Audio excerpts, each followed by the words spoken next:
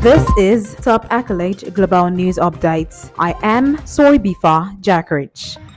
In the coming years, Takeoki Kano needs to replace almost a dozen aging machines at his Tokyo's based maker of acrylic panels, a major undertaking that he worries will become even more expensive. Japan's central bank this week raised interest rates for the first time in 17 years and scrapped its negative rates policy. While the move is more symbolic than anything else, rates remain pinned near zero. It has nothing less opened the door to something Japan hasn't seen in decades. A world where it will cost more to borrow money. Now, millions of Japanese, from small business owner like Kano to first-time home buyers, are sizing up to how to adapt to higher borrowing costs after the long, lean years of deflation, when prices, wages, and the cost of money change little. How they cope will have vast implications in an economy where small and medium-sized companies employ some 70% of the workforce and private consumption accounts for more than half of the gross domestic profits. Kano worries about the potential pace of rates increases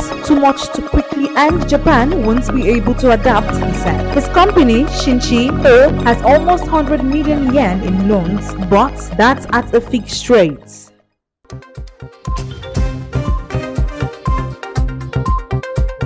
Israeli forces have detained hundreds of Hamas and Islamic Jihad fighters, including a number of security officials and military commanders, during its extended raid into Gaza's main hospital, the military main spokesperson said. Israeli troops entered the Al-Shifa hospital in Gaza City in the early hours of Monday morning and have been combing through the sprawling complex, which the military say is connected to a tunnel network used as a base for Palestinian fighters. It said troops have killed hundreds of fighters and detained over 500 suspects, including 358 members of the Islamic militant group Hamas and Islamic Jihad, the largest number since the beginning of the war nearly 6 months ago. Rear Admiral Daniel Hagari, Israel's main military spokesperson, said special forces units had used deception tactics to surprise the fighters and had several damaged Hamas and Islamic Jihad. Among the detainees were 3 senior Islamic Jihad military commanders and 2 Hamas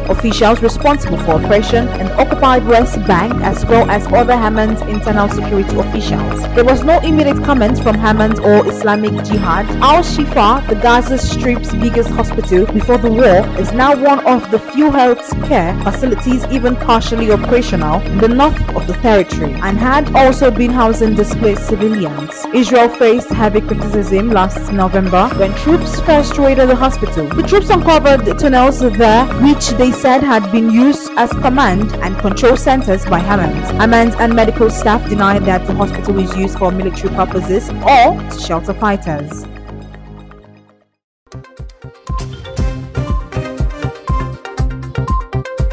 The world's biggest central banks are on the starting line of reversing a record string of interest rate hikes, but the way down for borrowing costs will look very different from the way out. There will be no floodgates of fireworks. Instead, banks on opposite sides of the Atlantic are likely to move in the smallest increments with periodic pauses, fearing that ultra-low unemployment could rekindle inflation rates still above their targets. The eventual bottom for interest rates is also set up to be far higher than the historic lows of the last decade, and mega shifts in the structure of the global economy could put borrowing costs on a higher path for years to come. Central banks started to jack up rates from the late 2021 as post-pandemic supply constraints and surging energy prices on Russia's war in Ukraine sent inflation into double-digit territory across much of the world.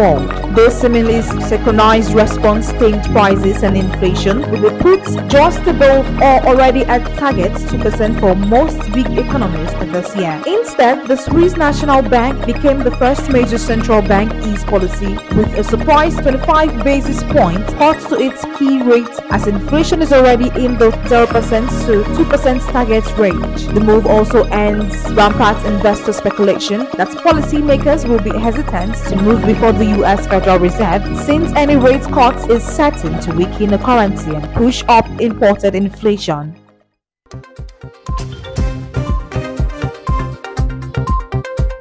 A 62-year-old man with end-stage renal disease has become become the first human to receive a new kidney from a genetically modified pig, doctors from Massachusetts General Hospital in Boston announced. The 4-hour surgery performed on March 16th marks a major milestone in the quest to provide more readily available organs to patients. The hospital said in a statement. The patient, Richard Slayman of Weymouth, Massachusetts, is recovering well and expected to be discharged soon, the hospital said. Experts are keenly interested in long-term results of the groundbreaking animal-to-human transplant, said Dr. Jim Kim, Director of Kidney and Pancreas Transplantation with USC Transplant Institute in Los Angeles. Slayman had received a transplant of a human kidney at the same hospital in 2018 after 7 years on dialysis, but the organ failed after 5 years and he had resumed dialysis treatment. The kidney was provided by eGenesis of Cambridge, Massachusetts, from a pig that had been genetically addicted to remove genes harmful to a human recipient and add certain human genes to improve capability. The company also inactivated viruses inherent to pigs that have the potential to infect humans. Kidneys from similarly addicted pigs raised by eGenesis had successfully been transplanted into monkeys that were kept alive for an average of 476 days, and in one case for more than 2 years, researchers reported in October in the journal Nature. Drugs used to help prevent rejection of the pig organ by the patient's immune system included an experimental antibody called tegoprubart developed by Aladdin Pharmaceuticals.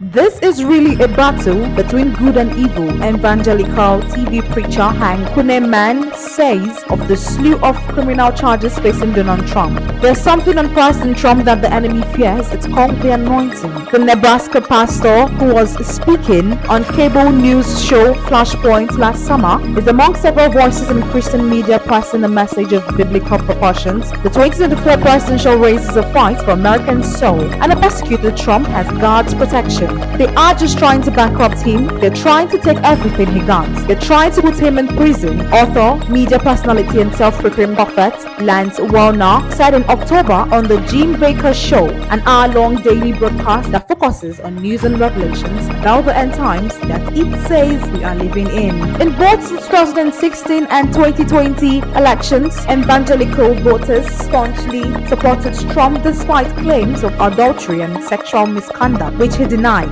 With Trump now facing dozens of criminal charges as he pursues a second term, some Christian media are blustering his support by portraying him as an instrument of God's will who faces persecution by his foes. While the people making these claims are largely outside the mainstream in Christian media, they have amassed significant online followings and their messages reverberate across radio shows, cable TVs, and streaming platforms that reach millions of Americans every day. The claims that Trump benefits from divine help present jarring counterparts point to the views voiced by his critics who denounced him as an immoral grifter set on dismantling democracy and points to his inflammatory rhetoric about immigrants in the country illegally and opponents he has threatened to prosecute. That is the size of top accolade global news updates. You can follow us on our social media platforms as displayed on your screen. Happy Friday.